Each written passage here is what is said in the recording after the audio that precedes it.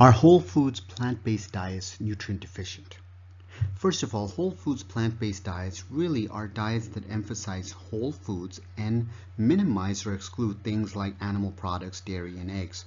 Now, you don't have to go 100% on anything. Even if you get to 80%, you can still reap the majority of the benefits. And as far as nutrient concentration and deficiency goes, let's take a quick look at what the evidence shows. First of all, when it comes to protein, the most important thing to note is you are not going to be deficient. In fact, there are Olympic level athletes, there are professional basketball players, football players, and many other people who are doing extreme sports that are doing just fine as far as protein intakes go. Omega-3 fatty acids, the most common of which people know as EPA and DHA. Well, when it comes to EPA and DHA, people immediately think of fish. There's another N3 fatty acid that people don't talk about as much, and that's alpha-linolenic acid, or ALA. Now, ALA, when it hits the body, it's actually converted inside our bodies to EPA and DHA. The beauty of ALA is it's found in some really yummy and delicious foods. And what are those? Flax seeds, chia seeds, camelina seeds, canola, hemp, walnuts, and even oils like flaxseed oil and other oils. So you have plenty of sources to get your omega-3 fatty acids and still be able to follow primarily whole foods plant diet. Iron. Iron is important because when we think about omnivores and we think about meat eaters, the problem that we have with animal-based iron is the heme. Now, there is some discussion that the heme in animal-based iron may actually be associated with things like metabolic syndrome. And we'll have some talks on this in the future coming up.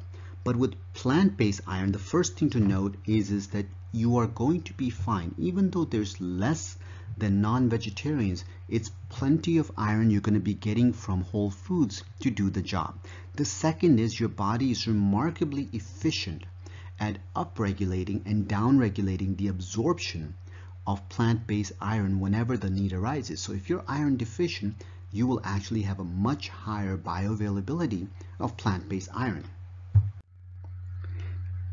Zinc plays a number of roles as far as our immune system goes and a number of other things, but the important thing about zinc is even though vegetarians and vegans may have slightly lower levels than non-vegetarians, bottom line with zinc is going to be that you're still going to be within the normal limits. And the second part is, if you really want to bump up the absorption of zinc, you can add a little bit of citric acid, and good sources of that would be things like lemon and lime, which can actually help your zinc absorption. And even if you're worried about things like phytic acid and so forth, just a simple thing of soaking things like beans and grains and nuts and seeds can reduce the amount of phytic acid that binds to zinc, and that in itself can also improve the bioavailability of zinc. Iodine. Iodine deficiency is actually very rare in this country. Most salts are iodized, and there is supplementation and a number of things to prevent that. But in plant-based diets, if you're really limiting iodized salt or sea vegetables, then that's something where supplementation may be needed. And of course, vegan women of childbearing age really ought to do a little bit of supplementation with 150 micrograms per day. But an important point about salt is most people confuse salt in their salt shaker as being the main contributor to the amount of salt they get in their diet, and that's not correct. Most of the salt that people get really comes from eating out, fast food, junk food, processed food, foods in packages. But if you actually eat whole foods, you will get very little salt in there. So if you're getting some iodized salt in your diet in the shaker, that's really 7 to 10% of your total intake. Most of the intake is coming from the bad foods we eat, and that's what contributes to things like high blood pressure, strokes, heart attacks. So iodine deficiency really should not be a concern. Calcium. Calcium comes up a lot because, once again, like the other vitamins and minerals, there's this perception that being on a whole foods plant-based diet, you're going to be calcium deficient. Now, if there's really concerns over that, then a good way to even bump up your calcium absorption can be to add some low oxalate vegetables. The reason this matters is high oxalate foods, the oxalate will bind to calcium in your gut and prevent the absorption of calcium. So if you want to minimize that, very simply, have some low oxalate foods in your diet. What are those? Kale, turnip greens, Chinese cabbage, bok choy. And if you're wondering just how much of a difference it'll make, by having low oxalate foods, you can actually increase calcium absorption up to 50%, versus high oxalate foods will have calcium absorption of only 5%. So a huge difference in having a little bit of the wonderful, beautiful kale as part of your everyday meals. Vitamin D. Most people that I know in my clinical practice are all vitamin D deficient. This is omnivores, vegetarians, vegans, the whole group. So if you tend to be living in the higher latitudes, and especially in the winter and spring months, there tend to be more vitamin D deficiencies. Important thing to know is if you're strictly vegan, vitamin D3 can be animal or plant origin. So you want to make sure you look at the sourcing if that truly matters to you. And vitamin D2, on the other hand, is really made from UV radiation of ergosterol from yeast.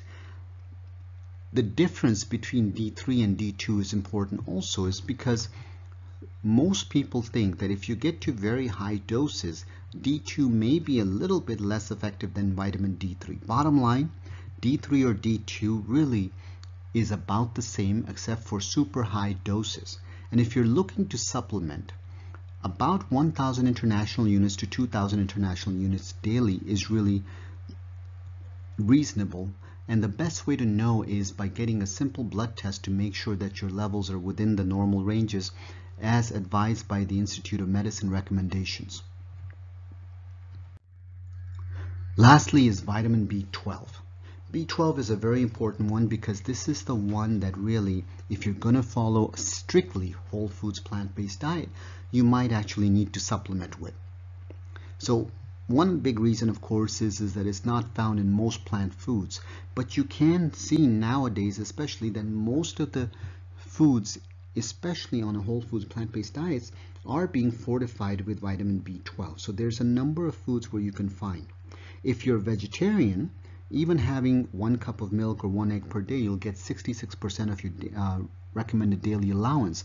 But if you're strictly on a whole foods plant-based diet and avoiding eggs and avoiding dairy, in that particular case, supplementation with anywhere between 1,500 or so to 1,000 micrograms is sufficient to make sure you have enough.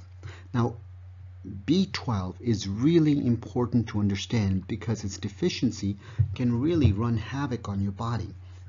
Signs could be very insidious things like fatigue, tingling in fingers and toes, poor cognition, failure to thrive in small children, for example. But long-term B12 deficiency can be even more deadly, and there can be strokes, dementias, poor bone health associated with it.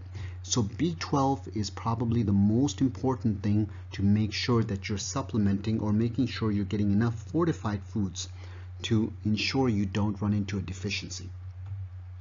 So we just ran through a number of vitamins and minerals to give you an idea that if you follow a whole foods plant-based diet, aside from vitamin B12, really there isn't much to be alarmed about. And when you look at all the health benefits, including things like reversal of heart disease, improvement in diabetes, improvement in weight, you can see how it makes a lot of sense to follow this lifestyle. But one thing I want to make sure everybody notes is that you don't have to go 100%. I know a number of people out there recommend that it's either 0 or 100% and you can't do anything in between. I don't believe that. Even if you can do some, even if you say, look, I'm not going to give up egg whites and I'm not going to give up, going out 1 time a month to do something. That's okay. And the reason is because we want to create an atmosphere where we're inclusive, where we allow people to reap the benefits and we don't look down upon them if they don't hit those. Thanks for watching. I look forward to your comments.